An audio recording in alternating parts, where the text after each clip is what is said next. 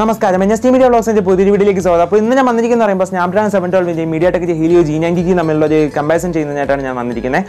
അപ്പോൾ ഈ രണ്ട് പ്രോസസ്സറും തമ്മിലാണ് ഇപ്പോൾ മിക്ക ചാനലുകാരും ഇപ്പോൾ വീഡിയോ ചെയ്യുന്നത്. ഈ രണ്ട് പ്രോസസ്സറും തമ്മിലുള്ള കമ്പാരിസൺ ചെയ്തിട്ടാണ്. അപ്പോൾ മലയാളത്തിൽ ഇതുവരെ ആരും ഇത് ചെയ്തിട്ടില്ല എന്നാണ് എൻ്റെ ഒരു ഓർമ്മ. അതുകൊണ്ടാണ് ഞാൻ ഈ വീഡിയോ ചെയ്യുന്നത്. അപ്പോൾ വീഡിയോയിലേക്ക് പോകുന്നതിന് മുമ്പ് ഈ ചാനൽ നിങ്ങൾ സബ്സ്ക്രൈബ് ചെയ്തില്ലെങ്കിൽ പുതിയ സബ്സ്ക്രൈബ് ചെയ്യുക, പിന്നെ ബെല്ലൈക്കൺ കൂടി എനേബിൾ ചെയ്ത് വയ്ക്കുക. Snapdragon 712 എന്ന് പറയുന്നത് കോൾകോമിൻ്റെ Snapdragon സീരീസിലെ 7 സീരീസ് പ്രോസസ്സറാണ് 712. ഇതിൻ്റെ ഈ പ്രോസസ്സറിൻ്റെ പ്രൈമറി ക്ലോക്ക് സ്പീഡ് എന്ന് പറയുന്നത് 2.3 GHz പ്രൈമറി ക്ലോക്ക് സ്പീഡാണ്. ഇനി അടുത്തതിൻ്റെ സെക്കൻഡറി ക്ലോക്ക് സ്പീഡ് എന്ന് പറയുമ്പോഴത്തേക്ക് 1.8 GHz സെക്കൻഡറി ക്ലോക്ക് സ്പീഡാണ്. ഇനി അടുത്തതിൻ്റെ കോറുകളുടെ അറേഞ്ച്മെൻറ്റ് പറഞ്ഞുതരാം.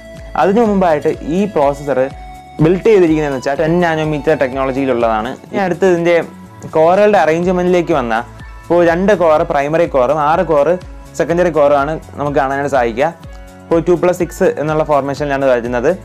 ഇപ്പോൾ ആദ്യത്തെ 2 കോർ എന്ന് പറയുമ്പോഴത്തേക്ക് 2.3 GHz ക്ലോക്ക് സ്പീഡ് വരുന്ന കോർട്ടെക്സിൻ്റെ A75 കോറുകളാണ്. ഇത് ക്രയോയുടെ 360 ഗോൾഡ് കോഴ്സ് ആണ്. ഇതാണ് 2.3 GHz ക്ലോക്ക് സ്പീഡ് വരുന്നത്.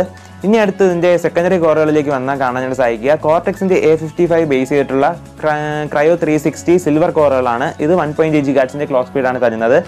ഇനി അടുത്ത് മീഡിയാടെക്കിൻ്റെ ഹീലിയോ G90T വന്നാൽ കാണാനായിട്ട് സാധിക്കുന്നത് 12 നാനോമീറ്റർ ടെക്നോളജി ബേസ് ചെയ്തിട്ടുള്ളൊരു പ്രോസസ്സറാണ്. അതിൻ്റെ പ്രൈമറി കോറുകൾ എന്ന് പറയുമ്പോൾ 2 കോറാണ്. അതിൻ്റെ സെക്കൻഡറി കോർ എന്ന് പറയുമ്പോഴത്തേക്ക് 6 കോറ്. അതും ഈ 2 പ്രോസസ്സറുകളും 2+6 എന്നുള്ള ഫോർമേഷനിലാണ് കോറുകളുടെ അറേഞ്ച്മെൻറ്റ് വരുന്നത്. G90Tയുടെ പ്രത്യേകത എന്ന് പറയുമ്പോഴത്തേക്ക് ഇത് പ്രൈമറി ക്ലോക്ക് സ്പീഡും സെക്കൻഡറി ക്ലോക്ക് സ്പീഡും ഒന്നാണ്. 2.05 GHz പ്രൈമറി ക്ലോക്ക് സ്പീഡാണ് വരുന്നത്. ഇതിൻ്റെ പ്രൈമറി കോറുകൾ എന്ന് പറയുമ്പോഴത്തേക്ക് കോർട്ടെക്സിൻ്റെ A76 ബേസ് ചെയ്തിട്ടുള്ള കോറുകളാണ്. ഇനി അടുത്തതിൻ്റെ സെക്കൻഡറി കോർ എന്ന് പറയുമ്പോഴത്തേക്ക് കോർട്ടെക്സിൻ്റെ A55 ബേസ് ചെയ്തിട്ടുള്ള കോറാണ്.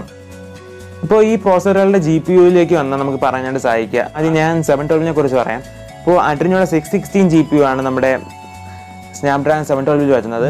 ഈ GPUവിൻ്റെ ക്ലോക്ക് സ്പീഡ്, അതായത് ഈ GPU റൺ ചെയ്യുന്ന ക്ലോക്ക് സ്പീഡ് എന്ന് പറയുമ്പോൾ 100 MHz ക്ലോക്ക് സ്പീഡിലാണ് ഈ GPU റൺ ചെയ്യുന്നത്.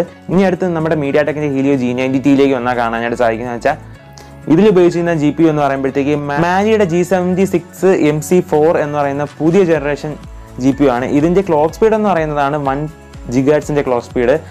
ടെക്നോളജി ബേസ് ചെയ്തിട്ടാണെങ്കിൽ നമ്മുടെ പവർ കൺസംഷൻ നോക്കിയാൽ നമുക്ക് 712 കുറച്ചുകൂടി പവർ കൺസംഷൻ കുറവാണെന്ന് നമുക്ക് കാണാനായിട്ട് സാധിക്കും. പക്ഷേ പെർഫോമൻസിൻ്റെ കാര്യത്തിൽ G90T ഒട്ടും വിട്ടുകൊടുക്കത്തില്ല എന്ന രീതിക്കാണ് നമുക്ക് കാണാനായിട്ട് സാധിക്കുക.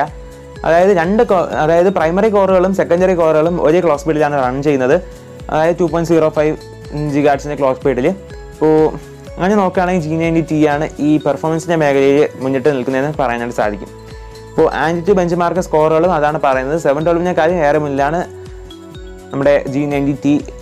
ഇനി അടുത്ത് നമുക്ക് ഇതിൻ്റെ ക്യാമറ സപ്പോർട്ടിങ്ങിലേക്ക് പോകാം. ക്യാമറ സപ്പോർട്ട് അല്ലെങ്കിൽ ക്യാമറ കേപ്പബിലിറ്റീസിലേക്ക് പോകാം. ആദ്യം ഞാൻ 712 കുറിച്ച് പറയാം. 712 എന്ന് പറയുമ്പോൾ 60 MP + 60 MP ഒറ്റ ക്യാമറ സെറ്റപ്പ് ഇത് സപ്പോർട്ട് ചെയ്യും. പിന്നെ അത് മാത്രമല്ല ഒരു 32 MP ക്യാമറ സെറ്റപ്പ് ഇത് സപ്പോർട്ട് ചെയ്യും. പിന്നെ നമ്മുടെ 48 MP 64 MP ക്യാമറ സെറ്റപ്പ് ഒക്കെ സപ്പോർട്ട് ചെയ്യും. ഉള്ളതെന്ന് വെച്ചാൽ ഇതിൻ്റെ മേജർ ഹൈലൈറ്റ് എന്ന് പറയുമ്പോഴത്തേക്ക് 192 MP ക്യാമറ സെറ്റപ്പ് വരെ ഇത് സപ്പോർട്ട് ചെയ്യും. ഇപ്പോൾ ഇത് 0 ഷട്ടർ ലാഗിലാണ്. ഇപ്പോൾ എല്ലാ ക്യാമറയും കൂടി കൂട്ടി ചേർത്തിട്ടാണോ എന്ന് അറിയില്ല 192 MP ക്യാമറ സെറ്റപ്പ് സപ്പോർട്ട് ചെയ്യും എന്ന് കാണാനായിട്ട് സാധിക്കുന്നത്.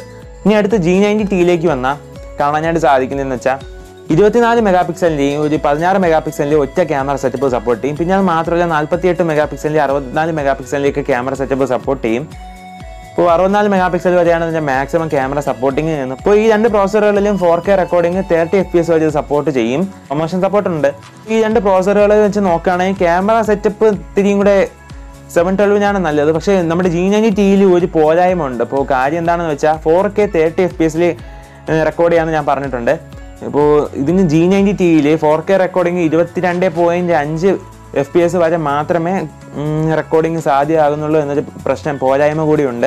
ഇപ്പോൾ ഒരു 24 FPS വരെയെങ്കിലും വന്നാലും ഒരു വീഡിയോയ്ക്ക് ഒരു ഫ്ലൂയിഡിറ്റി എന്ന് പറയുന്നത് ഒരു കണ്ടിന്യൂറ്റി വരത്തുള്ളൂ.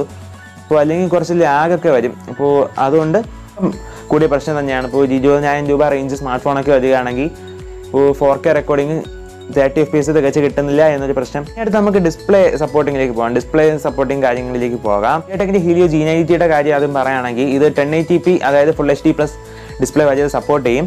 ഇനി അടുത്ത് നമ്മുടെ Snapdragon 712 വന്നാൽ കാണാനായിട്ട് സാധിക്കുന്നതെന്ന് വെച്ചാൽ ക്വാഡ് HD സപ്പോർട്ട് ഉണ്ട്.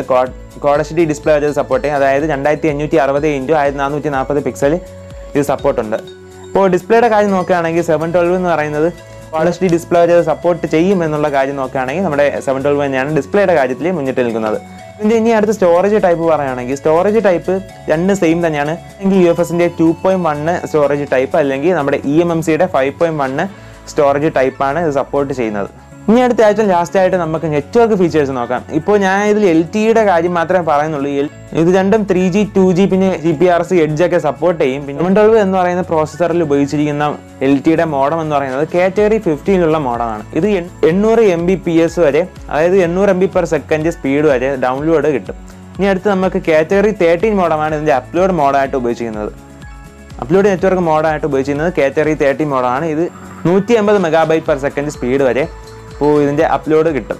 മീഡിയാടെക്കിൻ്റെ ഹീലിയോ G90Tയിലേക്ക് വന്നാൽ നമുക്ക് കാണാൻ സാധിക്കുക ഇതിൻ്റെ LTE മോഡം എന്ന് പറയുന്നത്, അതായത് ഡൗൺലോഡ് സ്പീഡിനായിട്ടുള്ള മോഡം എന്ന് പറയുന്നത് കാറ്റഗറി 12 മോഡമാണ്. ഇത് 1 GB/s സ്പീഡ് വരെ ഇതിൻ്റെ ഡൗൺലോഡ് സ്പീഡ് കിട്ടും. പിന്നെ ഇതിൻ്റെ അപ്ലോഡ് സ്പീഡിനായിട്ടുള്ള മോഡം എന്ന് വെച്ചാൽ കാറ്റഗറി 13 മോഡമാണ്. 150 MB/s സ്പീഡ് വരെ അപ്ലോഡ് സ്പീഡിനായിട്ടുള്ളത് കിട്ടും. അപ്പോൾ ഈ രണ്ട് പ്രോസസ്സറുകളെയും താരതമ്യം ചെയ്തതിൽ വെച്ച് എനിക്ക് പറയാനുള്ളതെന്ന് വെച്ചാൽ ഏറ്റവും ലാസ്റ്റ് പറയാനുള്ളത് എന്ന് വെച്ചാൽ ഇപ്പോൾ ഈ രണ്ട് പ്രോസസ്സറുകളും മൈന്യൂട്ടായിട്ടുള്ള പോരായ്മകളുണ്ട്. ഇപ്പോൾ 4K റെക്കോർഡിങ്ങിൻ്റെ കാര്യത്തിലാണെങ്കിൽ മീഡിയാടെക്കിൻ്റെ ഹീലിയോ G90Tക്ക് കുറച്ച് പോരായ്മകളുണ്ട്. ഇപ്പോൾ 30 FPS കറക്റ്റായിട്ട് കിട്ടുന്നില്ല, അങ്ങനെ പോരായ്മ ഉണ്ട്. ഇപ്പോൾ ഈ രണ്ട് പ്രോസസ്സറുകളും അത്യാവശ്യം നല്ലതാണ്. പക്ഷേ സ്നാപ്ഡ്രാഗൺ 712 ഇല്ലാത്ത പ്രത്യേകതകൾ മീഡിയാടെക്കിൻ്റെ ഹീലിയോ G90Tയിലുണ്ട്.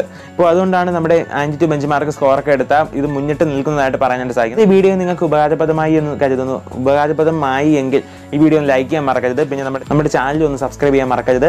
അപ്പോൾ അടുത്ത വീഡിയോയിൽ കാണുന്നവരേക്കും ബൈ.